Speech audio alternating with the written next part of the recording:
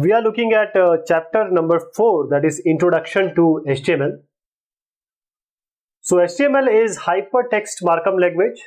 It's a language, it is a tag based language, and you can make a document like you make MS Word document. So it's just a document which is suitable for the web browser or for the internet web. So this is hypertext markup language, and as I said, that you make a web page out of HTML, and there are web browser on which you can put these web pages, and from a browser you can access this, right? So this web browser can contain the web pages which are made on HTML, and now this HTML pages can be accessed through intranet or internet. Both ways it is possible. So HTML was founded by the group which is called as WWWC or W3C, normally we call it World Wide Web Consortium, in 1990. HTML overview, who invented it? We know that the father of WWW is Tim Berners-Lee, and HTML was invented in November 1990, and the credit goes to Tim Berners-Lee only.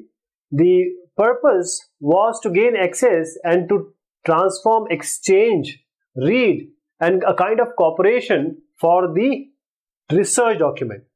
So HTML is not the first invention. Actually, it's an improved version of SGML, that is Standard Generalized Markup Language. So this SGML was a meta language, that is, it is capable of creating other language. This is a general purpose language which was essentially made to define and create descriptive markup language. What tools do we need for HTML? First of all, we need an editor. It can be anything. It can be Notepad, it can be Notepad++, it can be Word. Any text editor will do. And you have to have a web browser in order to see that web page. So these HTML pages has tag and attribute. As we just said, W3C, that is World Wide Web Consortium, it has already given, or it has laid down certain standards for building the HTML language, and a W3 is a tag based language. So a tag is a special kind of you can say angle brackets, or tag is placed inside this angle bracket. Whatever is placed inside this angle bracket is known as a tag. That is why it is tag based language. And the content which you write here, that is it has a special word, it has a special command or the direction to the web browser, what needs to be shown depending upon what is given inside that angle bracket.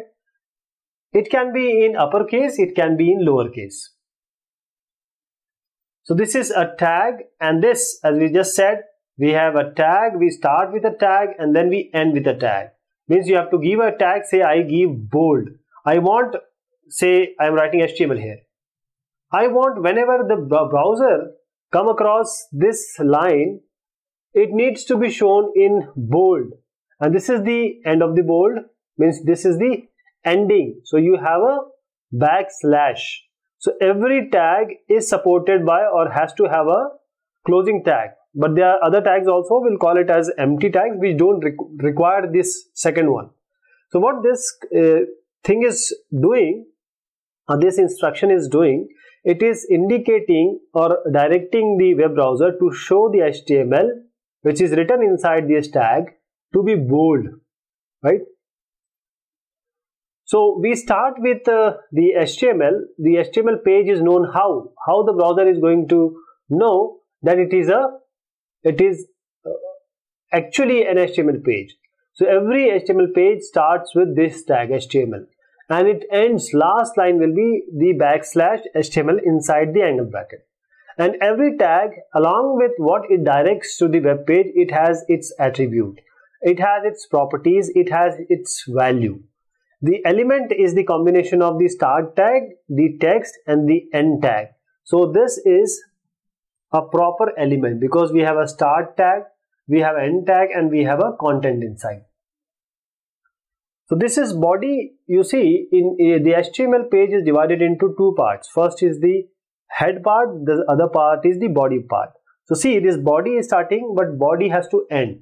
In simple words, you can say, you can equate an element to a block, a tag to an instruction, or attribute of the property is to an extension to an instruction.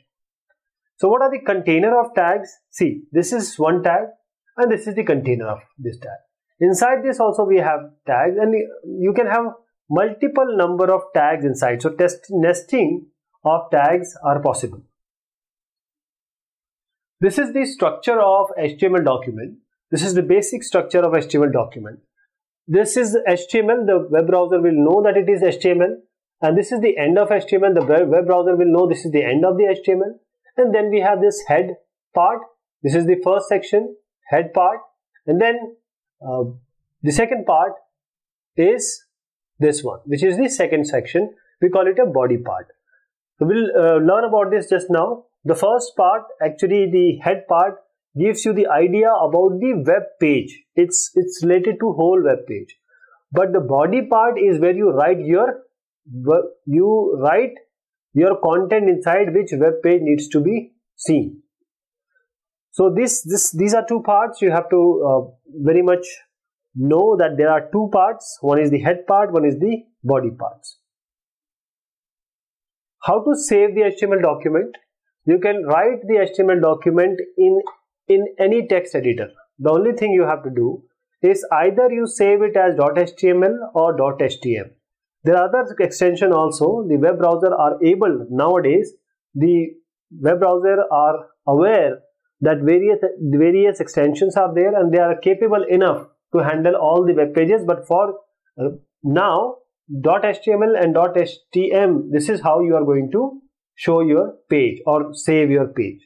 If you want to see any HTML code of any page in the browser, just go to view source and you'll see all the content which is actually making that web page to happen.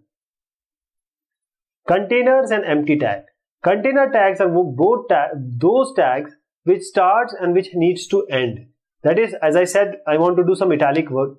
This content, I say hi. I want this to be italic. So I say I, and then I have to use a backslash. This is a container tag because these two are containing hi. But there are empty tags. Empty tags means if you write BR, BR is for creating a line or a line break. So for that BR, you don't require this BR. You don't require this. You just say BR and this will do. You don't have to write anything also. BR means line break. Similarly, if you want to have a line, if we want to put a line in the web page, you do HR. This is HR, horizontal rule. This is also an empty tag. Then we have command also, which is called as comment. But this comment will be ignored by the HTML. How to write it? This is a comment. Angle bracket followed by exclamation followed by 2 dash.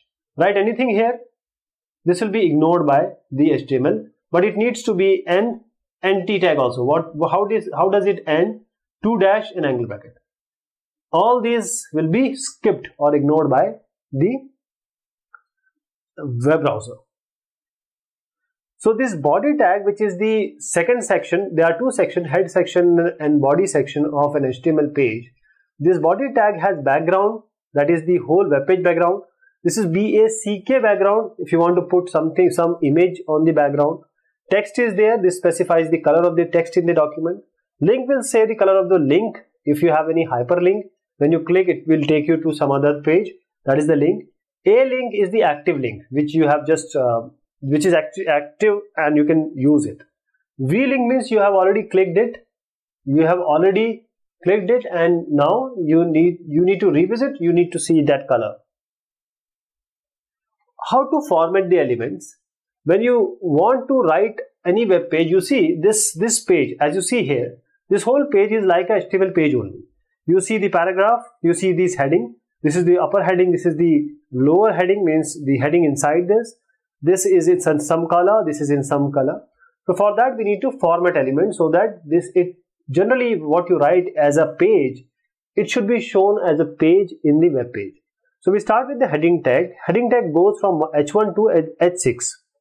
H1 is the largest, H6 is the smallest. So H1, this is the largest font, followed by all the large font, larger font, medium, large, medium, small, smaller, and smallest. So when you actually run this code H1 to H6, you'll see the size of the code, and these are decreasing. These are in the decreasing order. Then we have a font tag. Font tag is the style of the text you want to write.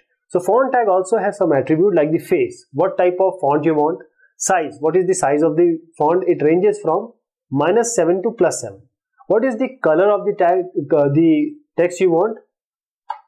So this is how a simple example I can give you. Font face, this is book Antica, and this is case insensitive. You can write it anyway. Then this is the font color. Red will come in this color, green will this, and blue will come in blue color. Then this content, because it is given inside font size +5, so the regular text, it will increase +5 point, and this regular, this is also regular, but it will decrease -3 point. As you see the result, this is the result. These are the colors, and these are the +5 and -3. You can say is the incarnation of what you have given in your code. So this you can nest also if you want to give this all these in different color. This is the way. Now entering paragraph text on your web page. So this is a paragraph. See this paragraph we have started, and paragraph has also one important property which is called as the alignment. This is center. You can make it left, right. So you started with P. You have said that font size should be +4, and you said the paragraph is centered. This is the content inside your paragraph. So this is paragraph starting, paragraph end.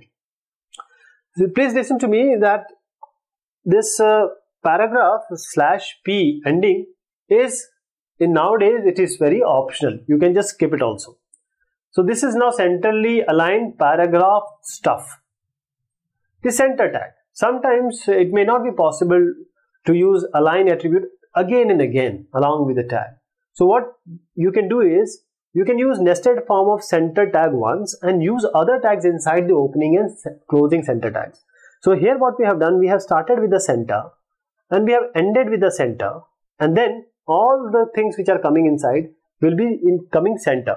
Whether it be some font, some break, some horizontal rule, means this line will come, this will give you a blank space or a line break. So this is a paragraph you have given. This is the end of paragraph. This is the end of font. So as you see the result, everything is coming in the centrally aligned form. This is a horizontal line. This is the BR break. Now you can do the bold, italics, and underline. You want to do the bold, use B, italic for I, this U for underline. So this you can do like this. You can start with a heading and say italic. This content will be get italic. This is italic inside, but it is outside bold, so it will be bold and italic. You see, these are the results: bold, italic, and the previous one. So these are all the various list of tags used in this content, and we'll see about this in later discussion also. Heading H3 tag. This is font Arial. Then we have the font, which is +2 of the regular size. This is the font color. This is alignment of right. The paragraph will come aligned right. This is center. This is bold. This is italic. So let us summarize what we have learned. World Wide Web Consortium, or W3C, has given us standard or set of standard while building the HTML language. The basic structure of HTML document is divided into two parts. One is your head. The other is the body. The container tag has both the start and end tag. HR is another empty tag, which is horizontal rule. BR is also one of the tag, which is empty tag. So this gives you horizontal rule. BR gives you the line break. We have heading from H1 to H6, and the size decreases.